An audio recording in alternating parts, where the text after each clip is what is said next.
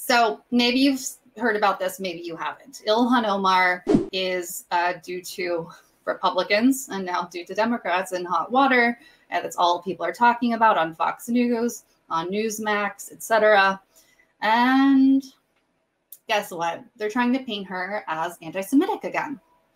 Yeah, they are. The worst kerfuffle before this, where she was stumbling all over my words, where she was smeared as an anti-Semite was about 2 years ago. And this is shaping up to be an even bigger kerfuffle than that. She has stated unequivocally she is not anti-Semitic. And a lot of these attacks have to do with the fact that she is Muslim. That is my opinion, and I think the evidence supports that as well. I see we have a GoFundMe support coming in. Thank you. Keep it going. So Ilhan Omar was speaking and asked Secretary Blinken a question about the ICC and how it is treated, how the United States war crimes, Israel's Hamas, how these crimes are dealt with or handled in the ICC. Okay, so with that context in mind, go ahead, Colin, and play Ilhan's video to Secretary Blinken, please. I know you opposed the court's investigation in both Palestine and in Afghanistan. I haven't seen any evidence in either cases that domestic courts both can and will prosecute alleged war crimes and crimes against humanity. And I would emphasize that in Israel and Palestine, this includes crimes committed by both the Israeli security forces and Hamas. In Afghanistan, it includes crimes committed by the Afghan national government and the Taliban. So in both of these cases, if domestic courts can't or won't pursue justice, and we oppose the ICC, where do we think the victims of these supposed crimes can go for justice? In both of these cases, if domestic courts can't or won't pursue justice, and we oppose the ICC, where do we think victims are supposed to go for justice? And what justice mechanisms do you support for them? Thank you. First, let me just say at the outset that it is impossible not to be profoundly moved by not just the loss of life in the recent violence and conflict, but especially the children whose lives were lost. And we all have a tendency to throw statistics and numbers out there, but we were talking about boys and girls, Israelis and Palestinians, as well as men and women.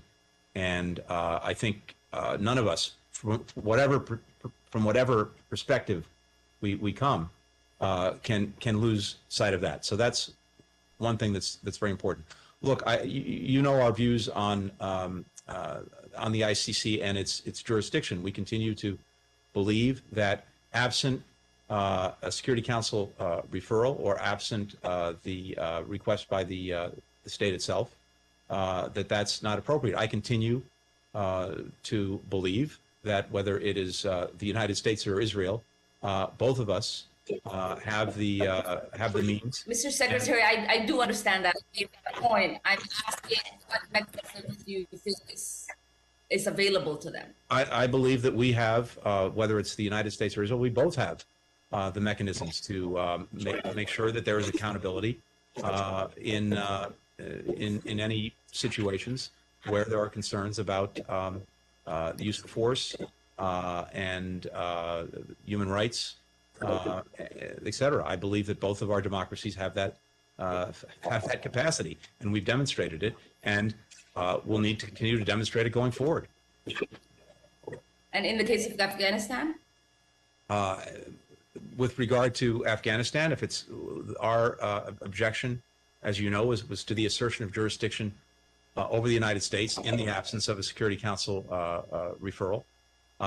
And I believe that we have the means, if there are any cases to be brought to adjudicate them and to find justice.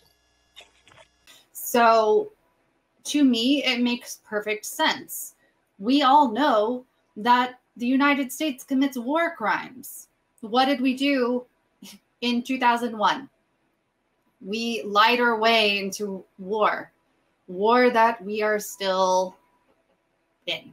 Obama, with all of his drone strikes, our country commits war crimes. Just because it's us doing it doesn't mean it's great and wonderful. People need to get that out of their minds. Republicans, especially, conservatives especially, need to get that out of their minds. America isn't exceptional. America isn't perfect.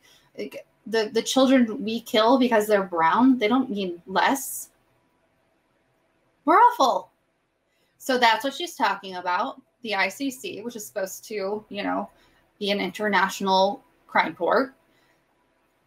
Yeah, Israel, we can all agree, has committed war crimes, including last month. Right? Remember that time that nobody's talking about where they just decided to take out the building the AP and Al Jazeera were housed in, the Associated Press? They took out the building the Associated Press was in. Well, that's not, nobody, no Associated Press person died, etc. That's definitely not at the top of the list. I'm just saying America forgets. America has forgotten those 60 plus children who were murdered by Israel. America's forgotten. America's gone back to sleep. Israel commits war crimes. CNN's producer was in I guess it was I think this was by the Al-Aqsa Mosque, and the Israeli guards or the IDF, I don't remember which faction it was, just started beating the producer for no reason, beating journalists. So CNN didn't report on it. CNN, your producer is getting beaten for no reason. Why aren't you reporting on it? There's so many war crimes committed by Israel. And then Ilhan, Congresswoman Omar, talks about Hamas. Yes, which people have a variety of opinions on. We can all agree that they commit war crimes. They're not angels by any sense of the word. It's absolutely crazy what these folks are doing. And Mehdi Hassan, love him or not, he makes a great point.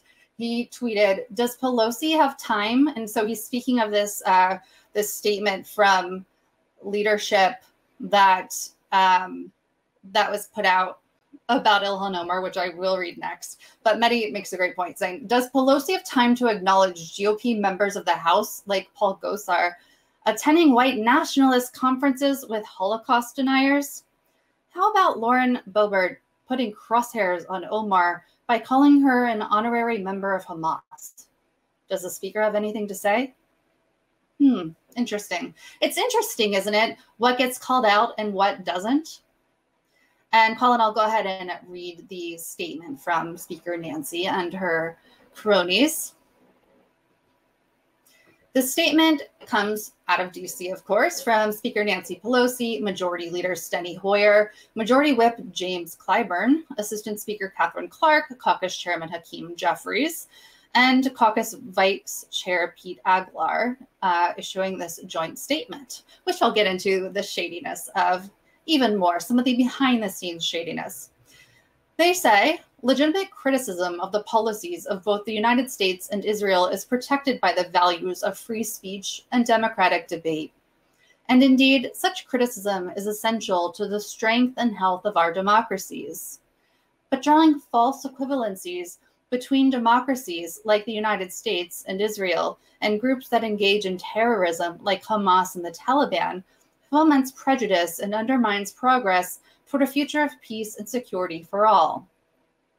We welcome the clarification by Congresswoman Omar that there is no moral equivalency between the U.S. and Israel and Hamas and the Taliban, which, of course, my friends, is nothing at all like what Ilhan Omar actually said. This is not what Congresswoman Omar said at all. She's not equating so-called democracies like the United States and Israel and the Taliban, for God's sake. She's not equating them with Hamas.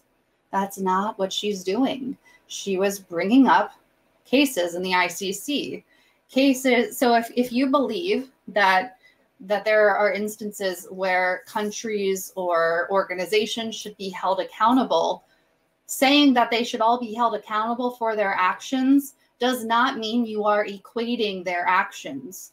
And we can all disagree on how equal these actions are and aren't. I'm sure some of you think, oh, how could you say bad things about the United States?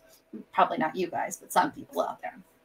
And how could you, do X, Y, Z? And oh my goodness, how could you even put, Hamas in the same category? But that's not what's happening. What's happening is there are war crimes for all of the above, right? So it's about the accountability. It's about the ICC and these cases. What they are doing is exactly what they mean to do. What they mean to do is spin this and smear Ilhan Omar. That's exactly what they want to happen, because the lobbies won't let them have it otherwise. That's what's happening here. And in case you thought, oh, maybe they're saying this in good faith, maybe. Colin, can you go ahead and pull up that New York Times quote that starts, "A House Democratic aide"? Yeah, if you're thinking this was done in good faith, that these leaders actually care, the answer is no. Because Representative Omar did reach out to these people. By these people, I mean Nancy Pelosi and her cronies. A House Democratic, this is out of the New York Times, a House Democratic aide familiar with the back and forth said Ms. Omar's anger stemmed from her treatment by the dozen colleagues who publicly upbraided her. She had heard that they were going to publicly call for a clarification of her remarks and reached out to some of them several times on Wednesday. They did not respond before their public chastisement, said the aide, who spoke on the condition of anonymity to describe private discussions. So if anyone is making the argument that Nancy Pelosi, Hakeem Jeffries are acting in good faith here, that gets flown right out the window. Of course they aren't. She reached out. They didn't answer her. They didn't respond to her. If they really cared, if they really wanted clarification, why didn't they respond?